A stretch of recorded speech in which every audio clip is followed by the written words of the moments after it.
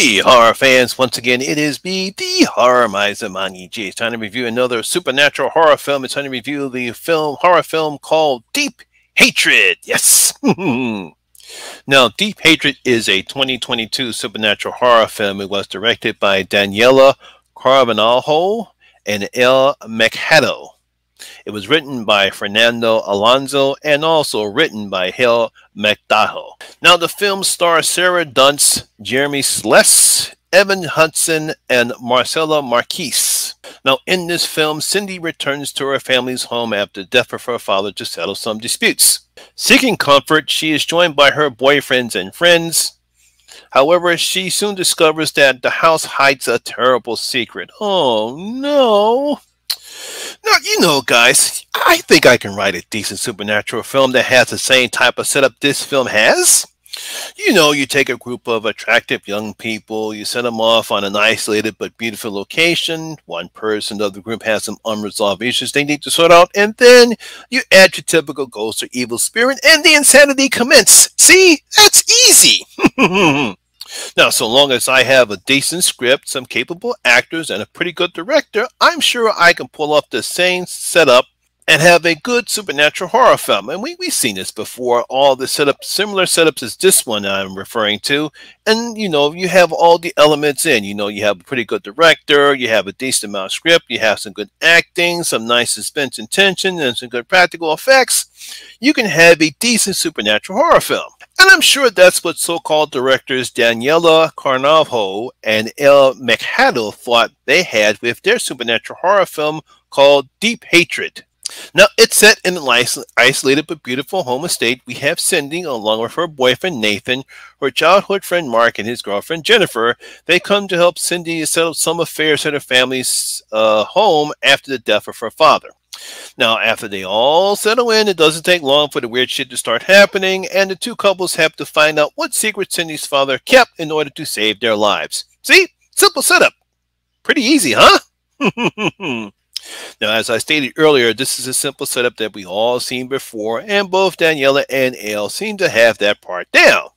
We see that Cindy has some issues that she needs to resolve regarding her father, and her boyfriend Nathan have something special planned as well. You know, something to build character development on, make the audience care about what's happening with Cindy, and, you know, Nathan has something planned. And, of course, we have the typical character cliches that we have with Mark and his girlfriend Jennifer. But, you know, we've seen this all before, you know, pretty good, right? And at least the film looks very good. You know, we have some decent drone shots of the house and the surrounding areas, creating this isolation you need in a film like this. You know, you have really beautiful drone shots to show how peaceful and lovely the house is, but also showing that there's nothing around. We might have some other couple houses around in the area, like this nice little church that we have.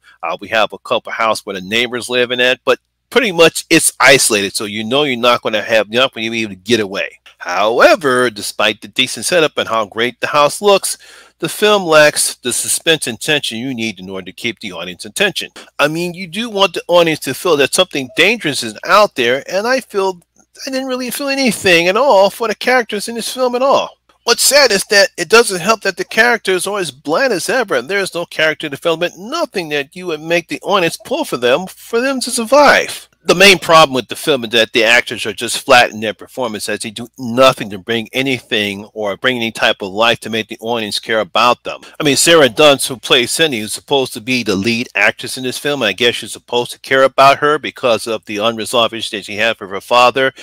But she can't do anything, and I don't know if it's her or the script, or it could be both. I mean, even the other actors and actresses in this film, they really don't do anything enough to make the audience care about them. They're just there just to read lines and do their cliche moments in the film. I mean, nothing in this film helps elevate anything at all. It's just dull and boring. I mean, even the so-called evil spirit, if you want to call it an evil spirit, is nothing more than a bad-looking, sack-wearing Jason Voorhees who doesn't bring any type of fear or danger at all.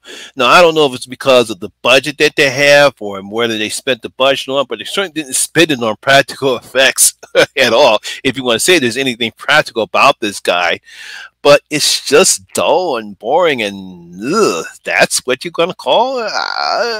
Come on, even some of my uh, nieces and nephews, children would be afraid of this guy. I mean, he's just boring. I mean, he's even worse than the sackhead Scarecrow from Batman Begins. He was more frightening than this guy.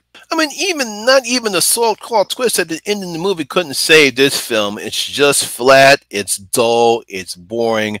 I mean, it's not a bad film. It's just dull and boring. That's what it is. So I'm going to give Deep Hatred only one of my 5 bloody gold coins. Only one out of my 5 bloody gold coins. I mean, nothing really happened in this film. It's paced very well. So I really have to give the director's credit. It's paced very well. The runtime, I believe, is no more than like around 90-something minutes all, and so, but it actually goes at a nice pace. So it's not like we don't have any lows in the film. So I will give them credit for that. It's nicely shot. We got some good production values, but unfortunately, the acting is bland and boring. The movie has no suspense, has no tension, there's no atmosphere, there's no tone. It's just flat, dull, and boring. And so there you have it. That is my review of Deep Hatred. Hope you guys did like it. If you did, please hit like and share, because it does help out with the YouTube algorithm. And if you have seen Deep Hatred, what do you thought about it? Please leave your comments in the comment section below and tell me what you thought about the film. Also, if you're new here, please hit that subscribe button and ring that notification bell. That way you'll be notified anytime when I put up new videos such as this one. Once again, my name is Lamont Smith, better known as the Horror Miser Monty G, and always remember that horror rules. And I'll see you in my next video. I'm out.